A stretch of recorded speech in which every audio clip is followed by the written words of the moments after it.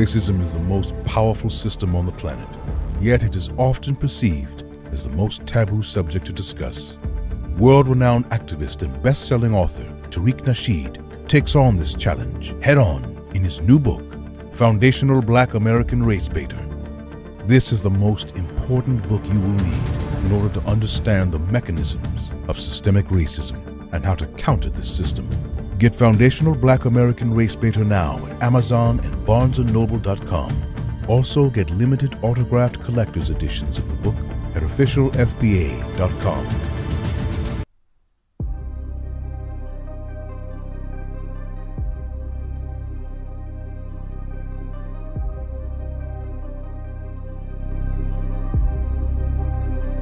You lost another one.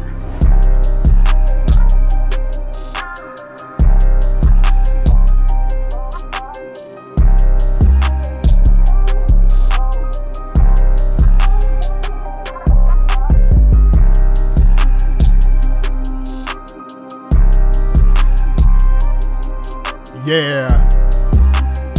Here we go. Here we go. Yeah.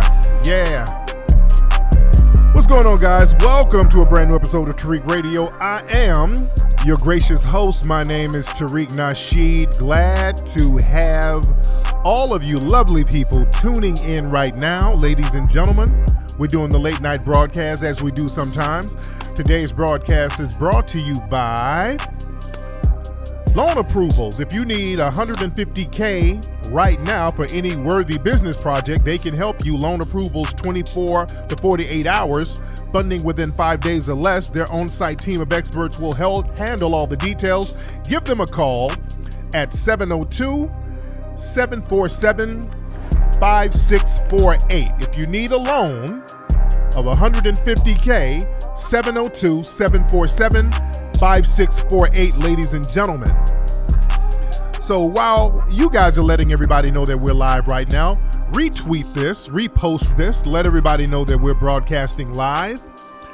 We're going to take another quick commercial break while everybody's getting on in the room so we can have that discussion that we need to have tonight. We can chop it up. By the way, go to officialfba.com because we still have the March Madness sale going on. And while you're doing that, like I said, we're going to take a quick commercial break. Don't you move a muscle. We'll be right back right here on Tariq Radio. Listen up, squares. You need to get the legendary book on game, The Art of Mackin', by author Tariq King Flex Nasheed. Available on Amazon right now. Can you dig it? This book has been a bestseller for 20 years, Jack. And the New York Times called it a classic. That means it's out of sight. So this book ain't for no lames who ain't trying to learn the game. Jive turkeys. So if you're ready to stop slacking in your mackin', get the Art of Mackin' book on Amazon and Barnes & Noble right now. Sucker. Rated PG. That stands for plenty of game. Jive chumps. Are you looking to start your own business?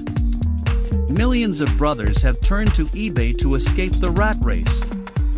Become your own boss and get the Power Seller Research ebook. It's a comprehensive, step-by-step guide that explains how to start an eBay business. The website is powersellerresearch.com. Again, that's powersellerresearch.com. Are you tired of nerdy platforms that refuses to acknowledge white supremacy and geek culture?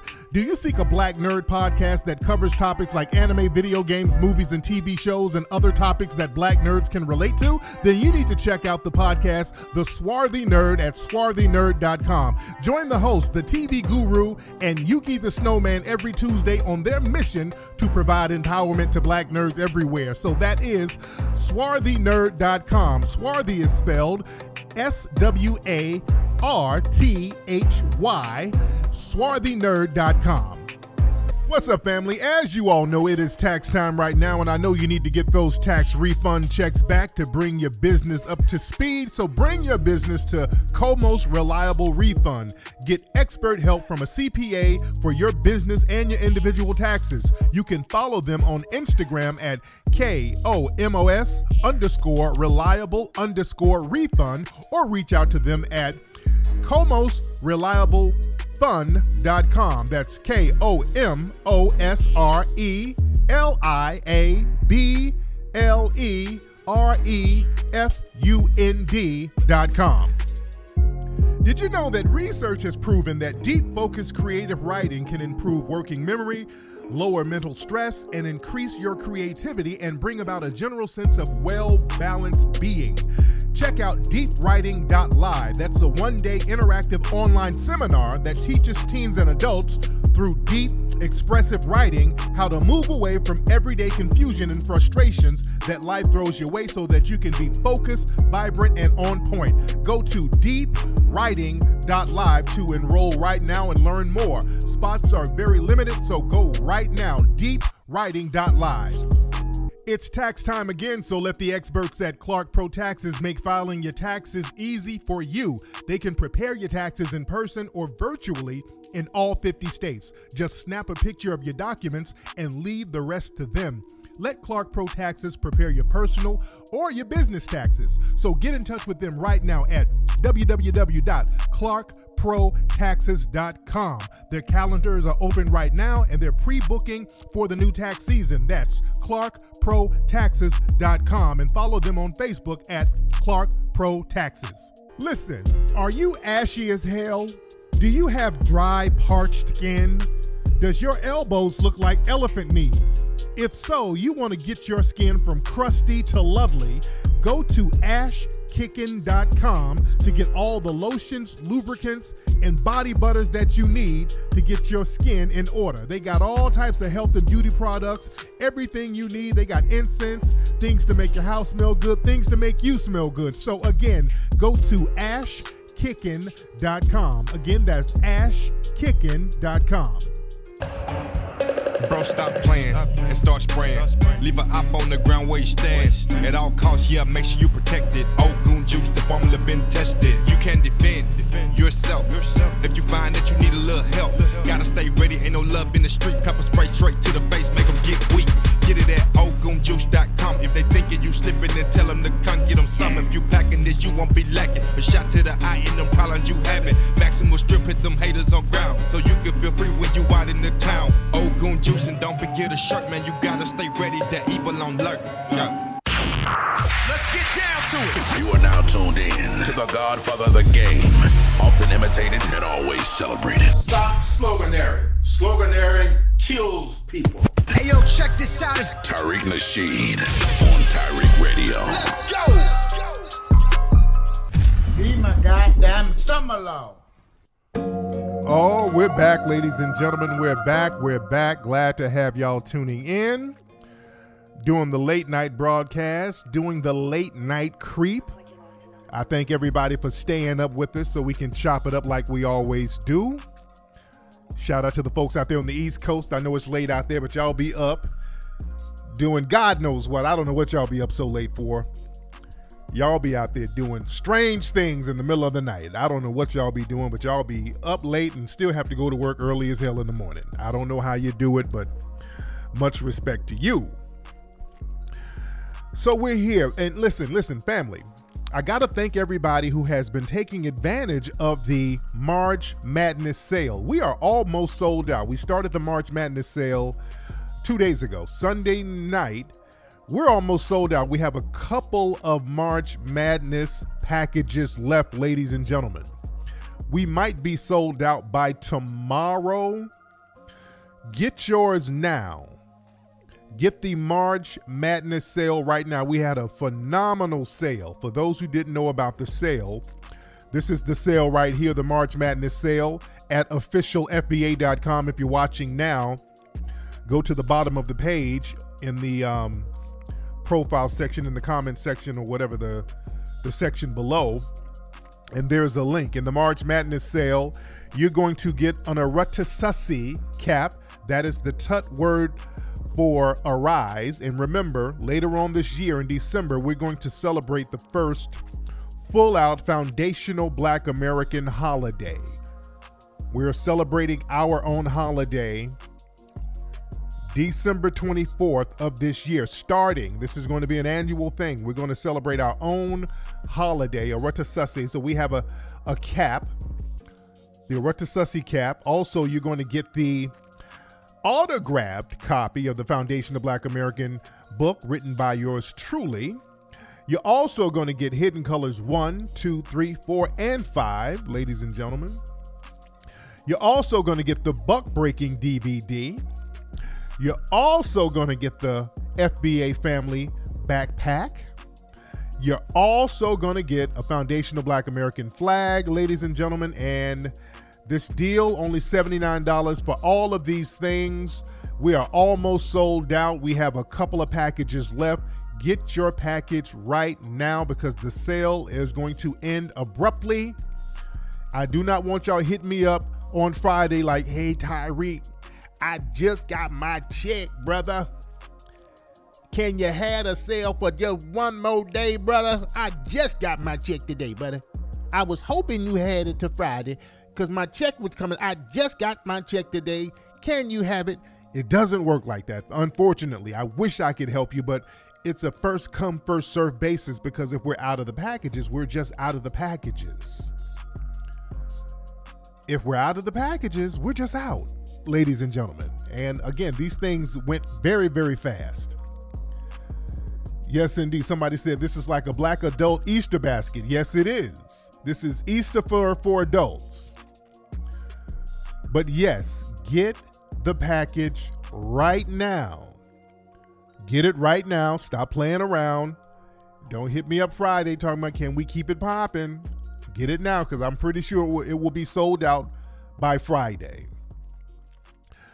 But again, I thank everybody who took advantage of the package, man. It was just our way of showing appreciation. When we have these discount deals, we'll throw them out there for a day or two just so people can take advantage of some of the great things that we have and to show appreciation. All right, so let's get into some of the things we're going to talk about on today's broadcast. The other day, we talked about Jussie. We talked about Jussie, among other things, but we got to get back into Jussie. Well, he's in jail. Well, Jussie just got out of jail, by the way. Jussie, and we're talking about Jussie Smollett, Jussie Smollett. So Jussie, he's been blacking it up, just extremely black for the last couple of days. And he was making a lot of noise in jail. I mean, in the courtroom. I played the clip. I'm not going to play it again, but Jussie's been out here. Hey, oh, this is horrible. I'm innocent. I didn't do this. I mean, he's going to stick to the lie to the very end. All right. As we know, Jussie was tried and convicted of a hoax. He shouldn't have gotten any jail time because there's so many other people who commit these hoax. But the thing is, everybody's kind of letting Jussie hold his own nuts. Everybody's letting Jussie hold his own nuts. Pause, by the way. Pause. Nobody's really caping for Jussie. You know, we've spoken about the peripheral injustice, meaning that white people and white supremacists, they get away with doing hoaxes all the time, making false police reports all the time, and they don't get punished. So there is some hypocrisy to that.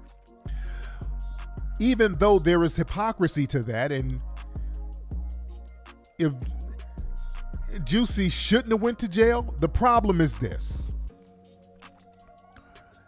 Jussie thought that he could put his sexuality before his blackness. And when he learned that that doesn't work, he's just black. Now he wants to embrace the blackness, fake embrace it, so that we can all come to his rescue. And we're just not doing that. And the reason why we're not doing it, because we understand how disingenuous he's being right now. we understand that Jussie is being very disingenuous. So Jussie was running around talking about, remember a couple of years ago when this thing first popped off, he was the gay Tupac. Oh, they made sure that you emphasize the homophobia attached to this thing, this hoax. That was the whole thing. To kind of piggyback off the racial aspect of the lie, but really Trojan horse the LGBT aspect of it, so that the LGBT community, especially the white ones, could funnel in certain laws and policies and they can get money for their nonprofits. So Jussie was really taking one for the LGBT team. This wasn't for us. He was doing this hoax for LGBT clout. This was a clout chase gone wrong. He was trying to get clout within the LGBT community. This was their Stonewall moment. And for those who don't know, Stonewall, we talk about that a lot. I talked about that in the last movie, Bug Breaking, how Stonewall, the Stonewall Inn, that was an incident that happened in New York in the 1960s where some black LGBT people got roughed up and then they got kicked out of this gay club and they got roughed up and touched up and there was a big fight and a big riot. Well, not even a big riot. There was kind of a skirmish. It wasn't that much of a riot, but there was somewhat of a skirmish because some black LGBT people were getting beat up because of their race. So the white LGBT community, they're remixing that history. They're trying to make it seem like a bunch of gay people got attacked because they were gay, and that is not what happened with Stonewall. That is absolutely not what happened. See, they get history and then they try to remix it. So the white LGBT community, they need their own LGBT civil rights moment. They've been out here trying to create their own Edmund Pettus Bridge. You understand? They're trying to create their own Selma. So they're trying to create the Edmund Penis Bridge, and the Edmund Penis Bridge ain't working. They're trying to create the Edmund Penis Bridge and the Edmund Penis Bridge narrative backfired on them. They tried to create that narrative with Jussie. They tried to make this some type of landmark moment, historical moment of anti-LGBT violence where a strong activist stood up to it. Oh, they were going to put this in the history books. But the problem is this. Remember, all of these people have to piggyback off the momentum that foundational Black Americans create. They have to piggyback off of our momentum in order for things to be legitimized. They got to get us on board en masse. They got to get us on board. And the problem is, we didn't get on board with this Jussie nonsense. We didn't get on board with the Edmund Penis Bridge narrative. We just didn't. Black folks didn't get on board at all. We were like, I don't believe this. And the fact that we said early on that none of us believe this nonsense, they use this and this is where they jumped the gun too soon. Because what they like to do, they like to sit up here and get black folks to piggyback a lot of these narratives. And then once we piggyback the narrative, they flip on us and then start badgering and beating us and attacking us. And they started attacking us early on. They start talking about, well, these homophobic black people don't want to acknowledge that this was also a homophobic attack. All of the homophobia in the black community, the straight black community, don't want to acknowledge all of what really happened. They were running with that narrative. Remember? I told people the other day, I'll show the thing again. Hold on, where is it? Where is it? Where is it? Where is it? Okay, I showed the Vibe cover again. All right. Remember, this is Vibe. I showed this the other day. This is from 2019. Straight black men's silence on Jussie Smollett's homophobic and racist attack is dangerous. So they were already attacking us because that was what they wanted to do. See, they thought that they were going to bully us to go along with this thing, and they jumped the gun too soon. Because again, we've put out this buck-breaking narrative and we're getting a lot of folks on code. There's a lot of black folks on code and we're like, we're not being bullied. A lot of us are just not being bullied by the white LGBT community. We don't care about you sending your flunkies and your minions down to us to kind of badger us with these narratives. We're not going for it. We're not afraid. We've been calling them out. And the thing is, we saw this for what it was. We saw it was a hoax. We saw it was a clout chase by Jussie and the Democratic politicians. We saw it. We saw the game. We called it out early. We knew what was up. So, because we didn't get on board, everything fell flat. And then when they started to do an investigation, the white LGBT community, they started backing off. They throw rocks and they hide their hands. So they left Jussie out there and the other Negroes, they let them out there to rot, which is what they always do. So now that the white LGBT, they've abandoned these fools. They've abandoned Jussie. So now Jussie tried to turn into Juicy X. He got sentenced to prison and all of a sudden he's Bussy P. Newton. All of a sudden, he's Bussy Shabazz. Oh, he's blacker than black. He's running around the court, pumping his fist, doing the black power fist. And boy, he was in jail for like 1 or 2 days. And boy, they were complaining.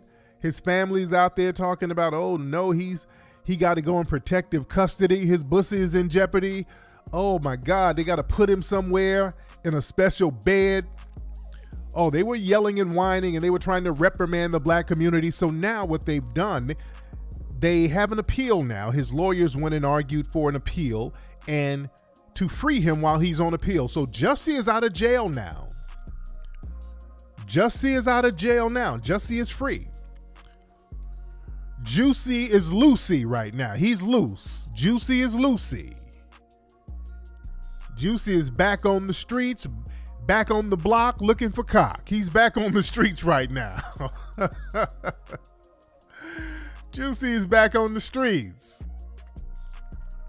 But check this out though. So Juicy's family is out here. And let me I posted this on my Instagram. Now this is Juicy's family, his brother. His brother Joe something. I forgot, Joe Quinn. I forgot what his brother's name is. But this is Juicy's brother. I want y'all to listen to this, ladies and gentlemen. Hold on 1 second. This is Juicy's brother. Listen to this. This is him doing an interview going in on black people. His brother's doing an interview talking about Jussie's not getting all the support from the black community because of all of the homophobia of the black community. Juicy's brother is talking about the black community is so homophobic. This is why we're not getting behind him. Listen to this, family. Hold on. Y'all got to hear this. Listen to this. Wait a minute. Our community has a lot of homophobia in it. And they leveraged that fact. They knew that ultimately Jussie was not going to get the same type of support as a straight black man. And it's been obvious. I find it very difficult to believe that this ever would have gotten this far if Jussie was a straight black man. And so we need to really think about that. Celebrities, common people, everyone. We need to think about the fact that literally society at large failed him. And hopefully one day the truth comes out to where people can see it clear as day. I don't know how they don't see it now, but hopefully someday that happens. And when that day happens, it's really a shame that it took that long for folks to understand that. Jockey, so you think that if Jussie were a straight black man, the public reception would have been way less intent on vilifying him from the jump? Hands down. As a straight black man, that is hands down what would have happened. Our community is innately... Okay. Oh, wait a minute. Hold on. Wait, did he say as a straight black... Okay. Is he saying he's straight? Because this man doesn't seem straight, by the way. All right. That man doesn't, Juicy's brother don't seem straight. And what's going on with that family? All the guys, all the boys in the family are moist. Yeah, so he said as a straight black man. I don't think he's straight. But listen, did you hear the narrative? Did you hear this narrative? The narrative is the black folks didn't support Jussie because we're just so damn homophobic. And if this was a straight black man, we would have rallied around him. No. Y'all not. No. You're not going to sit here and attack black Americans. You're not going to attack us.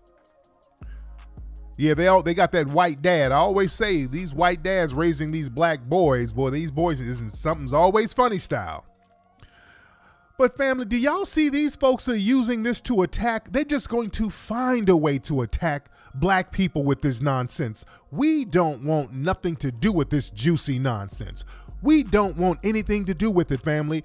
And they keep trying to crowbar an attack of us. When it first started, they were trying to attack us, talking about we ain't acknowledging the homophobia because we're so homophobic as a black community. And now, because we ain't supporting the lies, this guy has been proven to be a damn liar. He got convicted for lying. So now we're homophobic because we ain't supporting his damn lies? No. Y'all not going to bring that to us. You're not going to attack black society. No. Hold your own nuts because you thought your sexuality gave you some type of fast pass in front of the line, and it didn't. You're not going to play that game.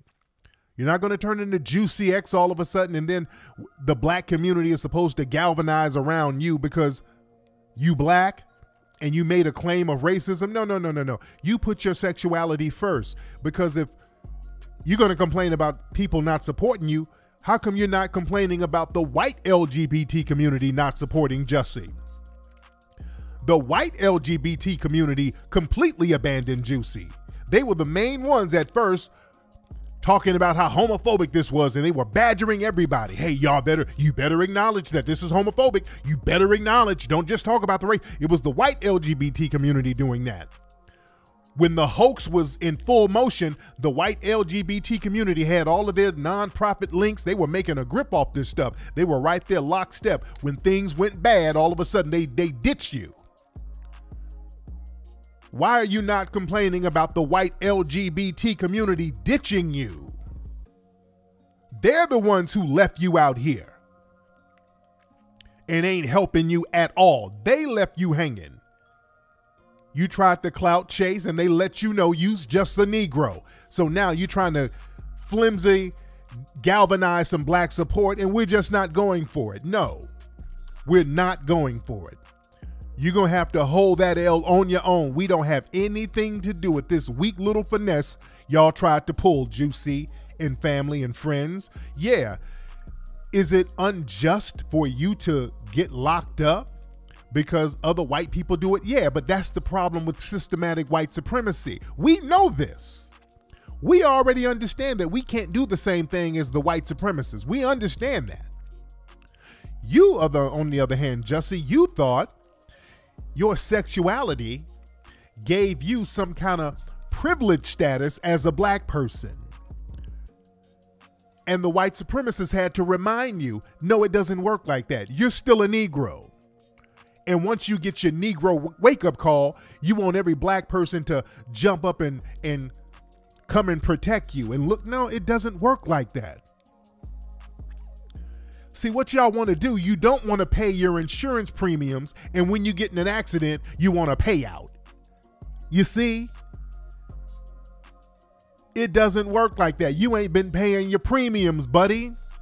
A lot of folks have this thing when it comes to black folks. You don't want to pay your premiums, and the minute you get into an accident, oh man, I need a payout, man. I need to cash out. No, it don't work like that.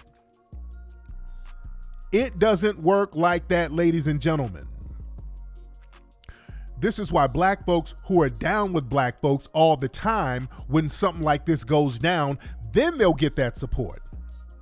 When we see black folks who've been riding for the community and we see something unjust happens to them, that's when we'll galvanize, because they've been paying their premium, so to speak.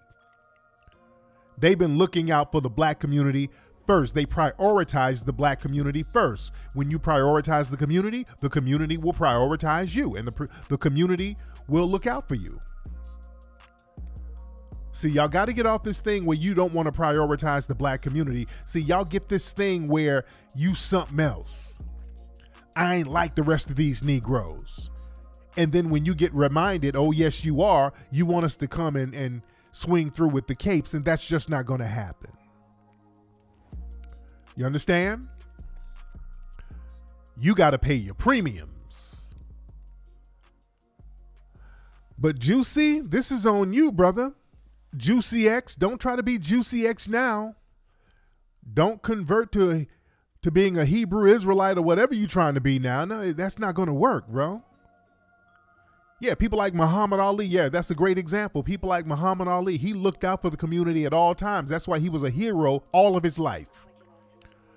When things went down with Muhammad Ali, the black community looked out for Muhammad Ali. The black community rode for Muhammad Ali. When they were trying to lock our brother up, the black community was riding for him. And he's been a national hero ever since he got in the game.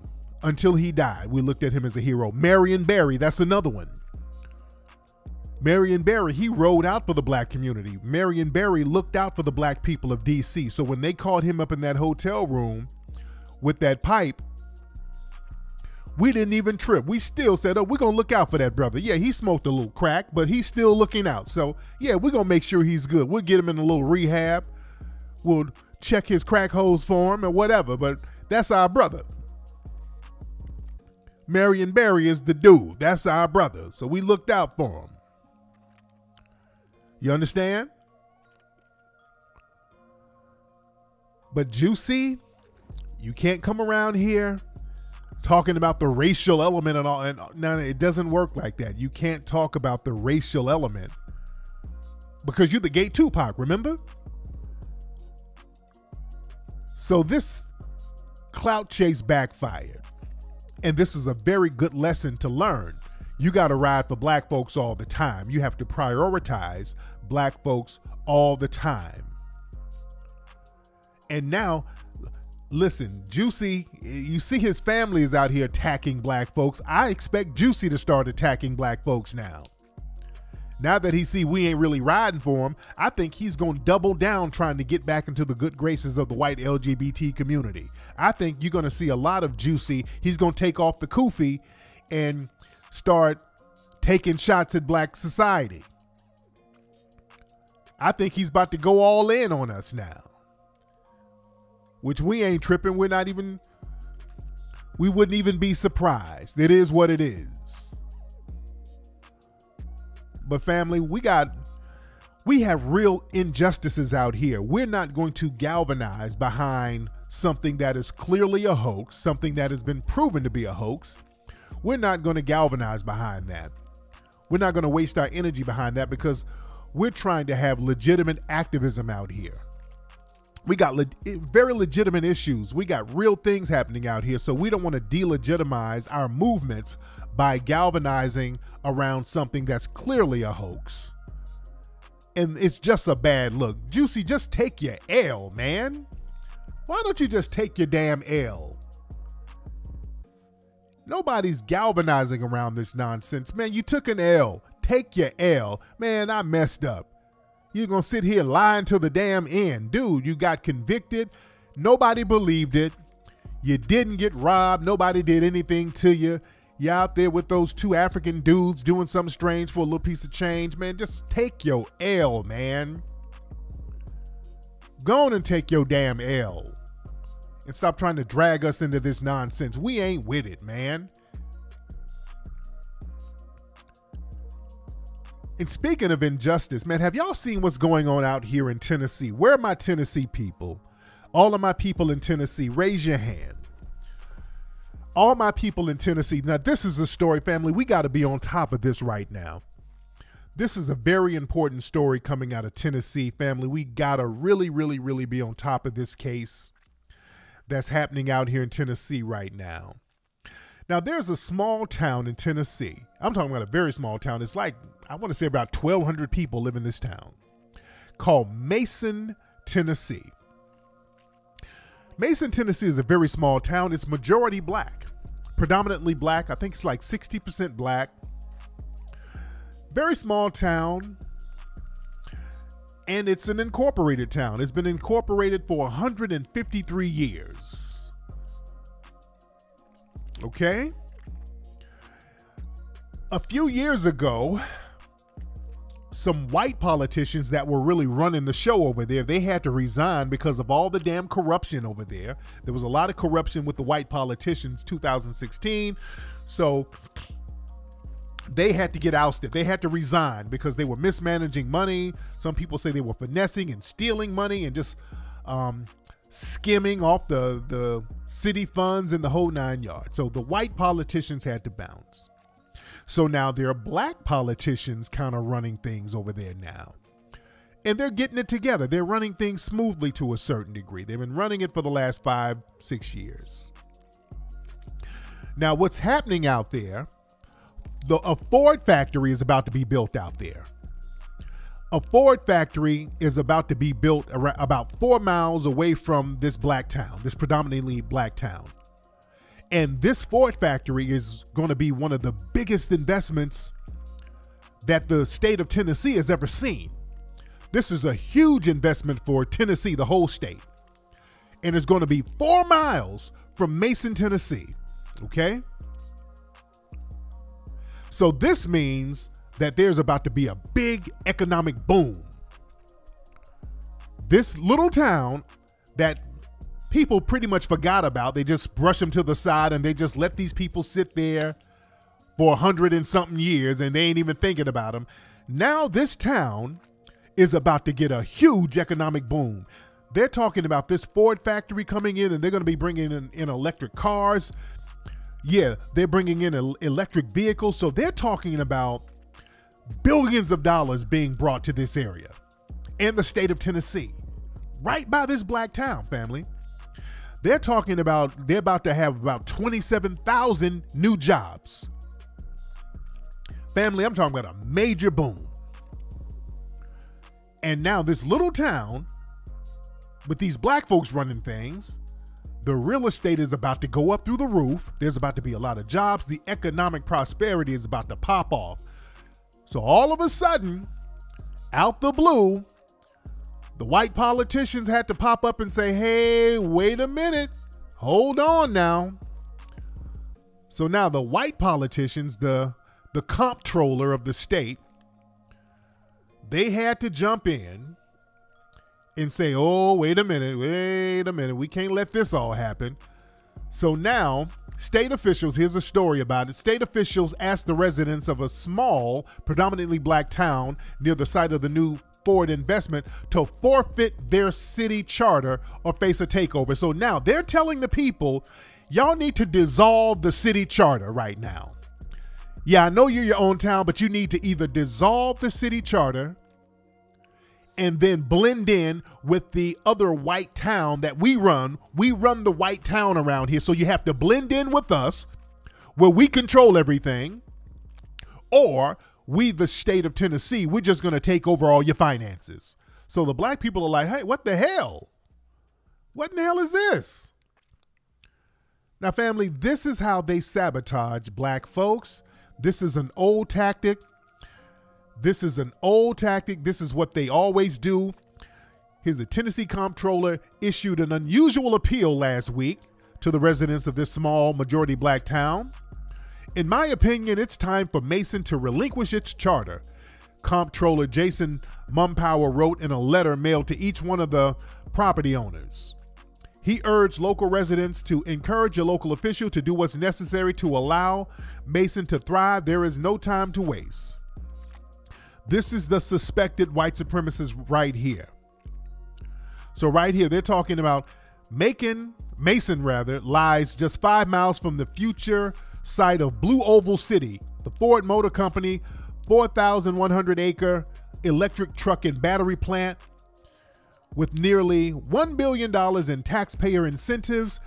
The operation is expected to generate 27,000 new jobs and $22 million annually in state taxes after the plant opening in 2025. So now the black area is about to pop off. So all of a sudden, They're coming in here talking about they got to dissolve the charter. Family, this is Jim Crow. This is real white supremacy right here. This, ladies and gentlemen, is real white supremacy. They have you thinking that white supremacy is the skinheads or the Aryan nation. No. The white supremacist is this guy right here. This is white supremacy. This is how they do it. This is how they undermine black folks. And this guy is on Twitter. Jason Mumpower, he's on Twitter. Let me play a clip of him because there was a reporter, an independent reporter out there in Tennessee who confronted him. And listen to the white-splaining. Listen to all the I'm white and I say so talk that he gets into. Hold on one second. Where is it? Where is it? Where is it? Where is it? Where is it? Where's that? This it? There it is. Okay, this is him. Now listen to him splain it. Because somebody confronted him about this, and listen to all the I'm white and I say so gibberish that he gets into. Hold on one second. Plant's going to be potentially going to lose their charter. How does that get justified, and what is the situation with the finances specifically? 20 years of poor financial management in Mason. What we're trying to do is help them get on track so that they can benefit from all the development that's coming to their area. And why is this becoming a situation now when we've had problems? It's been a situation for 20 years. Right, but like, why are you leaning on them now? Well, it's just become untenable, and they've never had an opportunity to. Tax-paying citizens have never had an opportunity like they do now. It's for their own good? It's for the good of the tax-paying citizens who are getting nothing for the taxes they're paying. What does that mean, getting nothing? They're getting no services. So when the mayor of a city can't articulate what benefit the taxpayers are receiving from being a city, then it's time to evaluate whether they need to continue to be a city. The timing of it, that you're now starting to pressure them right when Ford shows up, it starts to look a little more than coincidental. So I'm wondering, why suddenly are you taking an interest in Mason? Because if Mason doesn't get their finances in order, the opportunity for development is going to bypass them. The opportunity for development. So the opportunity for neighborhoods to develop. You know, Mason doesn't have a grocery store or a gas station, and the citizens suffer from not having the ability to have those things in their communities. If they don't get their finances in order, just as we have done with other communities across the state, the comptroller will have to run their finances for a while. What other communities does that happen to? Jellicoe, Van Buren County, to name a couple. We make a decision about their expenditures. They're feeling bullied, just so you know. I talked to them. So I understand. Okay. I understand. There's a lot of tough decisions that need to be made, but when you can't articulate a single benefit that taxpayers are receiving for the highest municipal taxes paid in Tipton County, you've got to look inward. Okay, so this is a bunch of I'm white and I say so gibberish. That's all that was. That was a bunch of I'm white and I say so gibberish, family. And this is what happens when it comes to us dealing with these suspected white supremacists. Hold on, let me show a picture. I'm just going to post his picture up right here. That's him. That's him right there. Just let that face sink in. Okay? All that was a bunch of I'm white and I say so gibberish that he was doing. And family, they've been doing this nonsense for the last 200 years, ever since black people were freed. Whenever black folks started running cities and running them smoothly, and economic booms were about to happen, they come in and undermine us every single time. Family, we cannot ever take our eye off the white supremacists. He's up here talking about they can't articulate the benefits or whatever. This is just I'm white and I say so talk. And see how they are perfectly fine when black folks are just sitting off in some little small town, ain't nothing popping, ain't no grocery store. They're fine when we're sitting over there and ain't nothing popping. They have nothing to say. The minute we start getting into a position where we're going to be elevated, all of a sudden These people are just strategically placed in positions to undermine it. They're already there in those positions.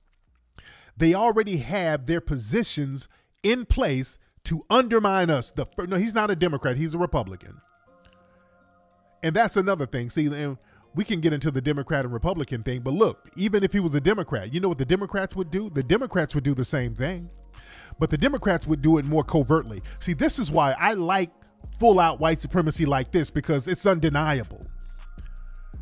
And see, this is the kind of white supremacist that undermines them openly, because this is just open right here.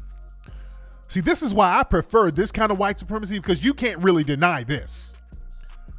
See, the GOP, the Republicans, the right-wingers, they like to do their white supremacy on their own. They like to be old school with it, which is dangerous because it's not refined and it's so damn blatant. It undermines them, which is good. I like this kind of white supremacy because this puts everybody on alert. See, the Democrats, you know what they would do?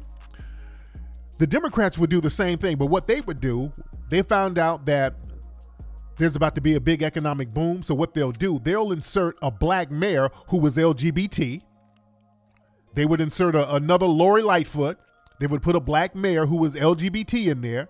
And then they would start having all types of LGBT opportunity zones all around the little town. They would do that. They would designate a Transville.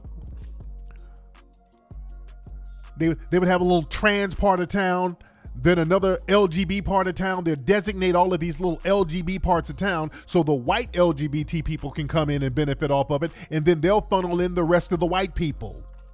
They'll do it like that. They'll let the the black LGBT first, then they'll bring in the white LGBT, and that will justify them getting parts of the black land, the land that black folks own. And then the straight white people will come in right after the white LGBT. And then the illegal immigrants, yeah. Then they'll let the illegal immigrants come in there. They'll flood. It'll be a damn safe zone for Ukrainian refugees, then Afghanistan refugees, then Somalian refugees, then Hispanic refugees. They'll have every refugee on the planet coming in there. That'll be a safe zone for them. So don't get it twisted. The Democrats would do the same thing, but they would just do it more refined. This is why I prefer this type of white supremacy, because it's so blatant and open and they can't justify it. They look stupid when they try to splain. You understand? And they've been doing stuff like this, family. They did it with Wilmington when black folks were up in Wilmington, North Carolina in the 1800s. They were running that city. Black people were in political positions. It was economically strong. The white people just came in and said, okay, we got to take this over. It was a hostile takeover. Same thing with Tulsa. We got to understand with Tulsa was an area of Oklahoma that white people weren't even thinking about. They said, okay, let's put the black folks over there. We ain't even thinking about them. The black folks are over there quietly bouncing their money around, and black people started becoming millionaires, and black folks got so thorough, other communities wanted to do business with black people in Tulsa. People in international communities wanted to do business with Tulsa, and that was the problem. That was the problem, ladies and gentlemen. That's why they had to undermine the black people of Tulsa. We got to understand the game out here, ladies and gentlemen. The game is real. Up there in Ohio, right outside Cincinnati, they had something called Lincoln Heights. They did the same thing. There was a black town up there. Black folks was running things. They had a factory up there that was about to just really bring a lot of economic prosperity to Lincoln Heights up there in Cincinnati, that area. Then what they do, the white supremacists came in and said, hey, you know what we're going to do? It's time to rezone everything. We got to redistrict everything. We got to rezone the whole area now. We got to rezone everything. And we see a lot of this, man. Every time we get some real estate or we get into an area that's about to have an economic boom, all of a sudden the foolery happens. Same thing that happened. We're going through this in LA right now. We're going through this in LA right now. That's what happened to our brother Nipsey. As we all know, that area down there, Nipsey was smart enough to get dibs on it and invest in that area early on because they were building that stadium down there, that big stadium out there in Inglewood, down there in South LA, and they knew that was going to bring a lot of economic boom in that area, which it's doing right now. And Crenshaw, there's going to be a big economic boom out there on Crenshaw Boulevard right now. We're coming soon. There's about to be a huge boom. And family, they are giving us the runaround. I'm telling you firsthand knowledge. They are giving us the runaround like crazy. They are giving us the runaround. We're still fighting, though. We're still fighting. We're trying to have the marathon continue, but they are still giving us the runaround out there on Crenshaw because they know what it is out there. They know that thing is about to pop off in a couple of years. That's why a lot of us are trying to get dibs on the real estate out there. We are fighting tooth and nail, man. If you guys really understood.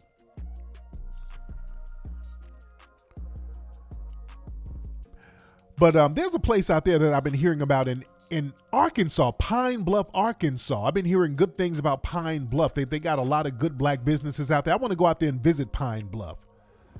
Pine Bluff, Arkansas is doing some good things. A lot of black folks are kind of running that town.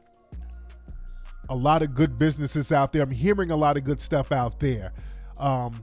There's a lot of little black towns that's actually doing good. And when it gets to the point where they're going to have a real big boom, that's when we start seeing the sabotage. When some real big money is about to come in, that's when we see the sabotage. But there's so many black folks who are on code right now who's really just doing things among each other, which is dangerous to the white supremacists, see? They don't like us being on code. This is why they like to flood us with all of these non-FBA immigrant groups who are not on code with us, and they like to set them down on top of us.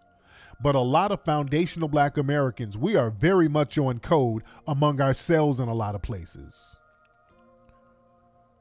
In little towns like Pine Bluff and other places, shout out in Atlanta, as a matter of fact, they got the little Black Wall Street area, the mall area out there that they're doing good things.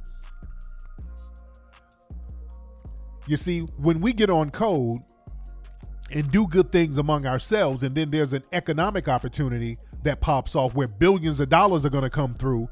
See, then the real white supremacists got to come through and say, hey, wait a minute now. Ooh, time out. Hey, let's dissolve those charters you got over here. Yeah, this little area here, we're going to redistrict this. Yeah.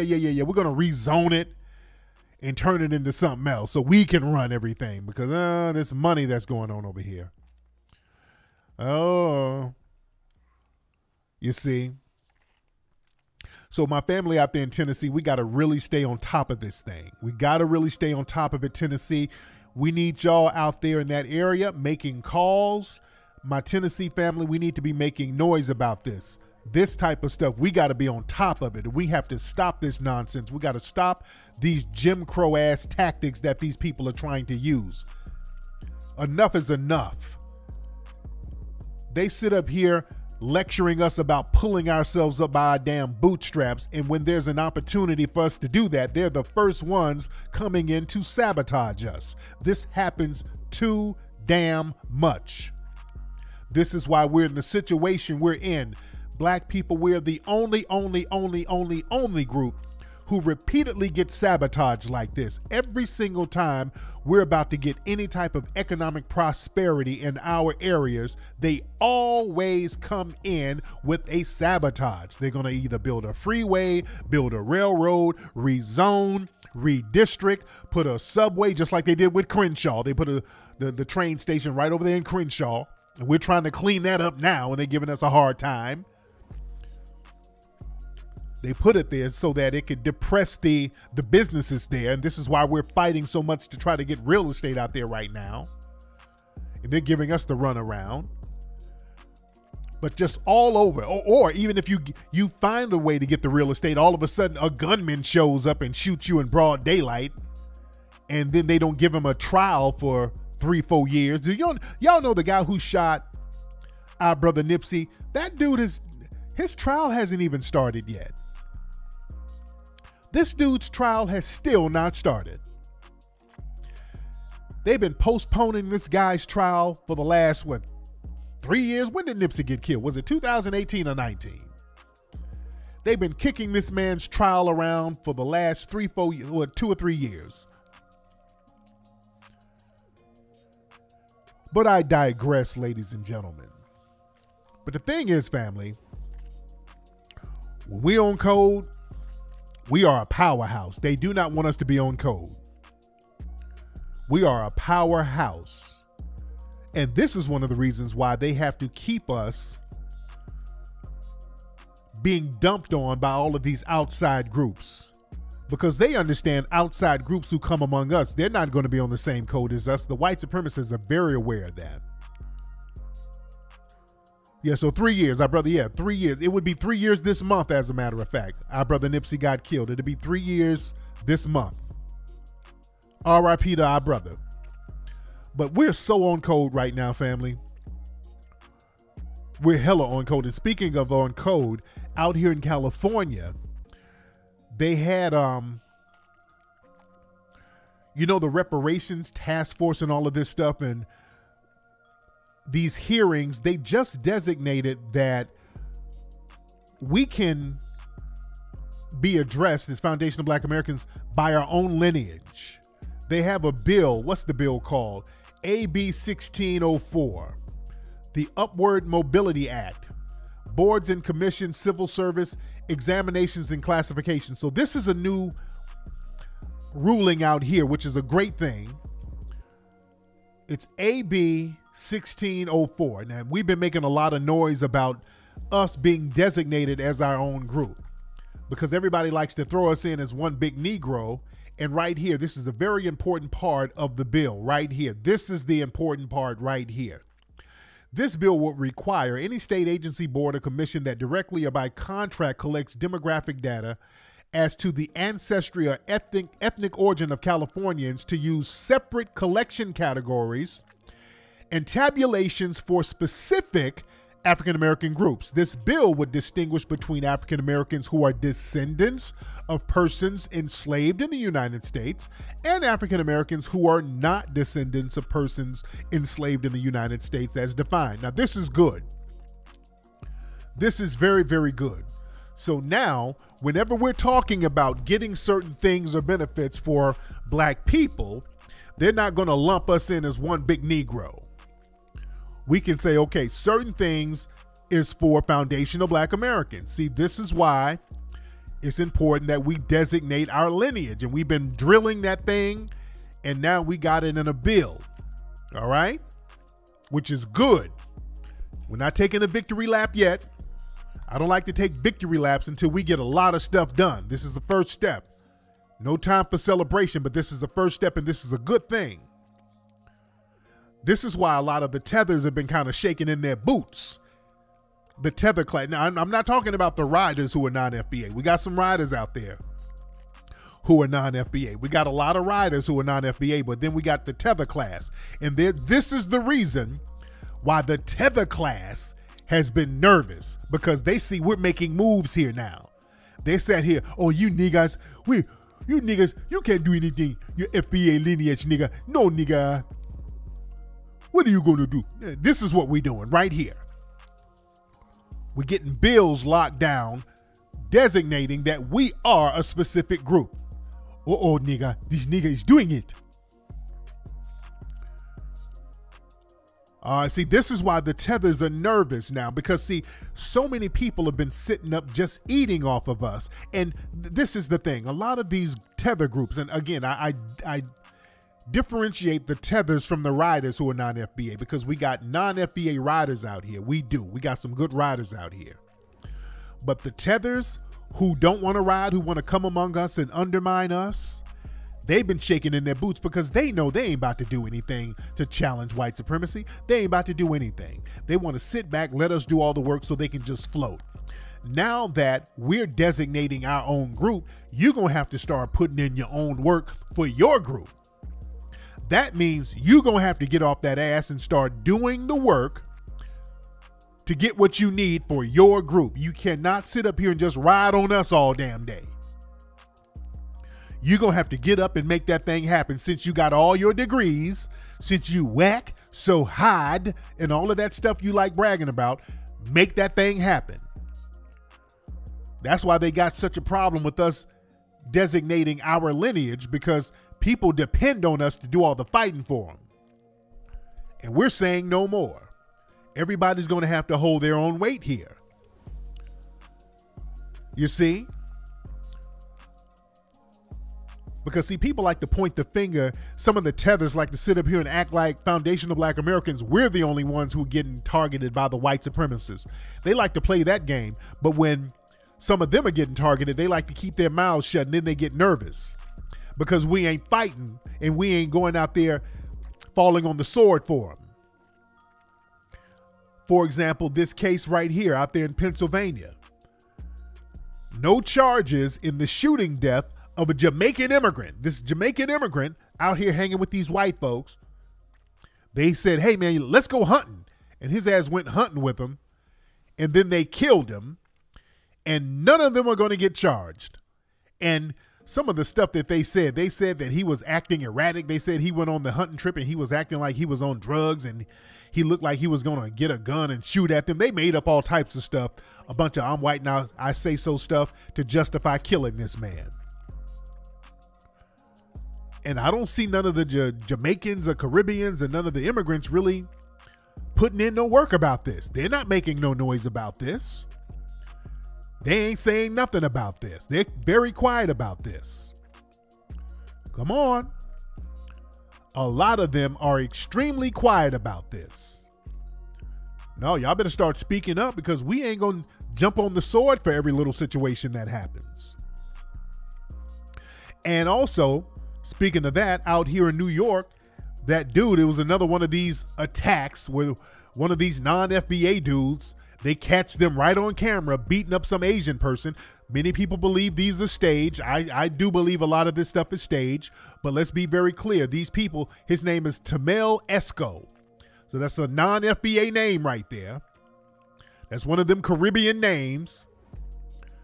Again, we've been saying, hey, don't bring this stuff over here to us. These people doing these crimes are non-FBA. Don't sit there talking about how come black folks ain't doing this and black folk. No. We ain't got nothing to do with this. These people are non-FBA. They ain't got nothing to do with us. If they're being paid to do it, that ain't got nothing to do with us. If they're real doing this, it ain't got nothing to do with us. Either way, it ain't got nothing to do with us. I am not playing that game with these folks. That has nothing to do with us at all. And then people want to get mad when we distance ourselves from these non-FBA criminals doing this crazy stuff or getting paid to do this stuff. Oh, why are you distancing yourself? We're all black. No. We are not all black, because when you do something constructive, you ain't black no more. You make sure all of your positive attributes are attributed to your nationality. You make sure all of your positive attributes are attributed to the Caribbean or some African nation. But when it's some fool like this, you want to dump him on us. We do not want nobody else's trash. No, thank you. The days of y'all dumping your trash on us is over. I'm tired of people dumping their cultural trash on us. If you're going to take your doctors and your lawyers, take your Sambos and criminals with you. Take them right over there with you. Do not dump them on us. He is not FBA. We are Bennett. We ain't in it. He ain't got nothing to do with us. That's the new energy that we gonna stay on, ladies and gentlemen. Because look, we are our own nationality. Foundational Black Americans family, we are a nation. We got to be very clear. Not only we're an ethnic group, we're our own nation. We are our own nation. That's what a nation is. A nation is just a bunch of people who are on code with each other. A bunch of people from a geographic location who are on code with each other. That's all a nation is. And now that we have acknowledged our nation, we acknowledge the greatness of our nation as Foundation of Black Americans and all of the contributions that Foundation of Black Americans have contributed, part of our culture. Now people are trying to cop please. For a long time, we sat up. Foundational Black Americans, what we did this thing where we gave away our culture. We would give away our culture. We would just attribute everything we did to Africa. We contribute everything we did to Wakanda or whatever. We just gave everything away, even hip hop. We just let everybody leech off of it. And the problem is we let people leech off of our culture, and then they get so arrogant, they'll turn around and say, hey guys, we gave you this. You need to thank us. You need to thank us Jamaicans for giving you hip hop. It gets disrespectful at a certain point. This is why we had to say, hey, enough is enough. We're going to start owning our culture and all of it. I mean, all of it. Because we gave away so much of our culture to the point where people got around us talking about we don't have a culture. Well, you foundational Black American niggas, you have no culture. Okay, nigga, what's yours? Then they start scratching their heads. See, they ran a game on us. We're the only people that have a real thorough, significant culture. Foundational Black Americans. We're the only people that have globally recognized cultures that's celebrated and enjoyed by the world. We're the only group that has that. I'm talking about all across the board. Foundational Black American culture is revered and celebrated globally. We are the culture. Man, we've created damn near everything over here. Everything that is American culture is seeped in foundational Black American culture. We got to keep it a buck. And I wanted us to start looking at our foundational Black American heritage, because we got this thing where we're told we got to look 5,000 years ago to Africa, and we don't have to do that. We're overlooking all of these wonderful foundational Black American riders who paved the way right here on our land, right under our noses, right within our families. See, I travel the world and I travel the country.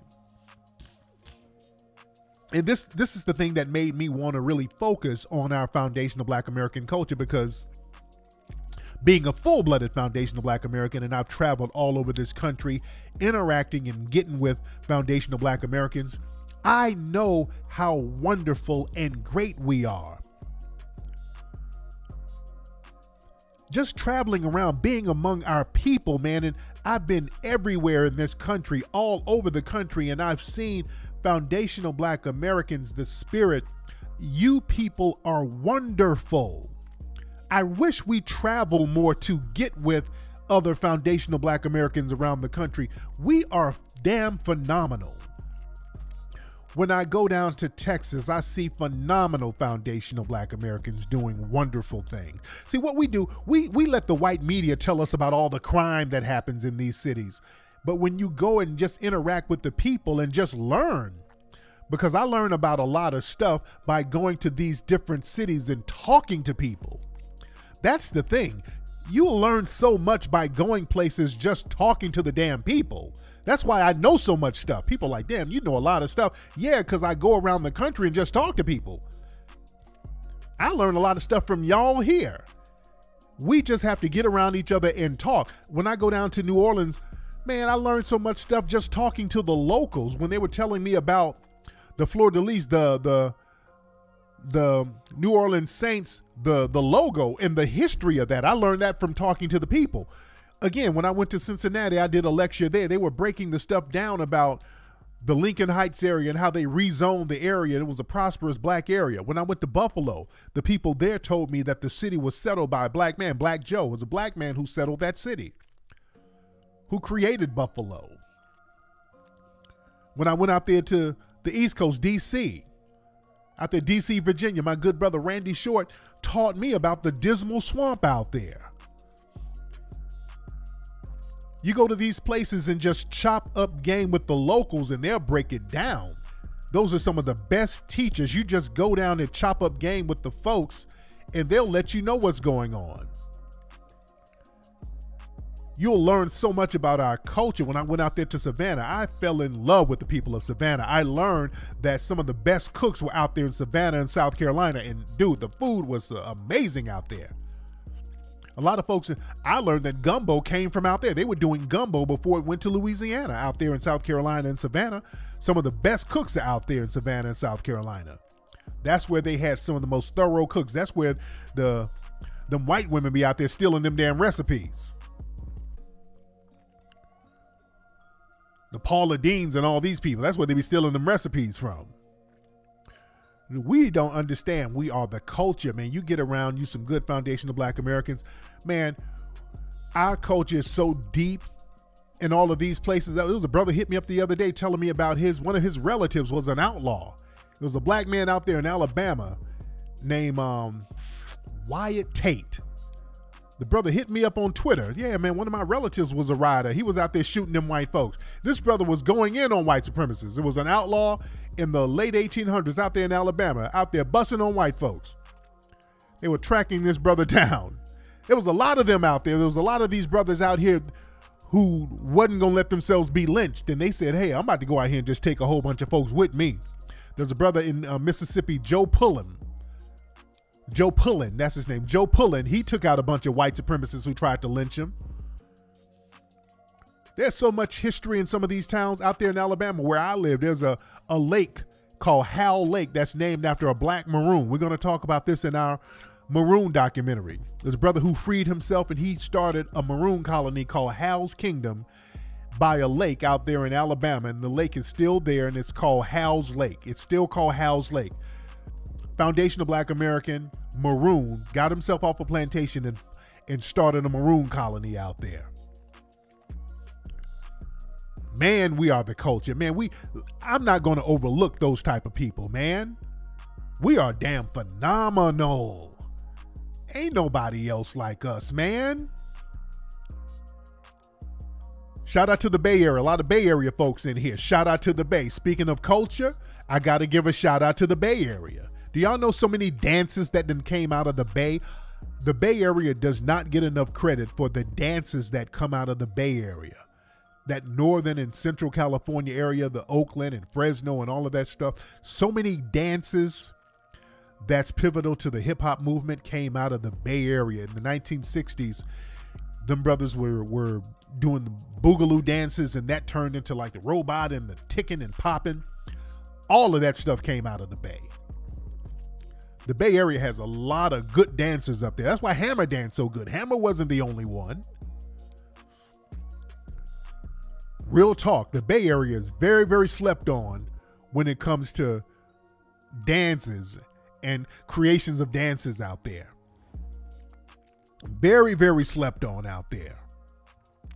You understand? A lot of stuff came out of there. We got to give our people their props. We got to give our people their shine. You understand? But yeah, a lot of people now that we are looking at our heritage and we're looking at the value in our heritage, now people want to get on the damn bandwagon. Now people are trying to cop please now that we ain't trying to float everybody on our backs. You got people like this trying to cop please. What's this verse? Y'all do know the Caribbean islands, that's still a part of America, right? Meaning people from Central America, they all still Americans too. So these people are trying to crowbar themselves into the foundation. They're trying to be $5 FBAs now. You see a lot of that. You got a lot of people trying to cop please and be $5 FBAs. Now let them know, brother, not Atlanta. You're not Atlanta. You're not FBA. Central America, not Atlanta. Jamaica, not Atlanta. Trinidad, you're not Atlanta. Honduras, you're not Atlanta. You're not FBA, bro. Much respect to your culture. Knock yourself out. You got a good culture. Enjoy your culture, but you're not Atlanta.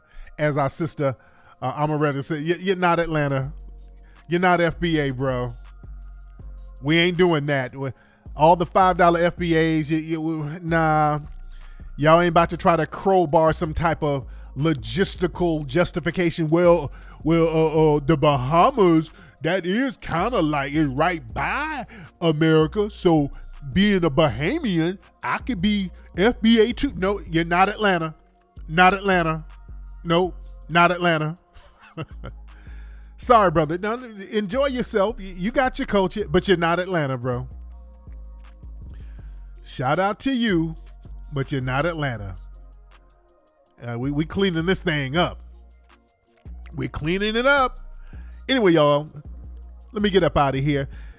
Don't forget, man, we got the March Madness sale going on right now still, ladies and gentlemen. We got the March Madness sale going on. We're almost sold out, ladies and gentlemen, with the March Madness sale. So you need to go take advantage right now. Go to officialfba.com, officialfba.com, officialfba.com. We got a few packages left. It's going to sell out probably by tomorrow. So get your package now. We're almost out of them. Get your package now, ladies and gentlemen. Get your package now. Very good deal in this package. Ladies and gentlemen, I'm up out of here. I will holla at you guys later on this week. Follow me on Twitter so you can join my Twitter spaces. I'll do some Twitter spaces later on this week. And I'm going to do my show Saturday because I'm going to the New Edition Charlie Wilson concert this Sunday. You know, when Charlie Wilson coming to town with the New Edition and Jodeci, you know I'm there. I'm all the way there. So I'm doing my Sunday show this Saturday. So y'all tune in. Subscribe to this channel, by the way, if you have not subscribed. Subscribe to the channel. And I'm going to holla. Y'all be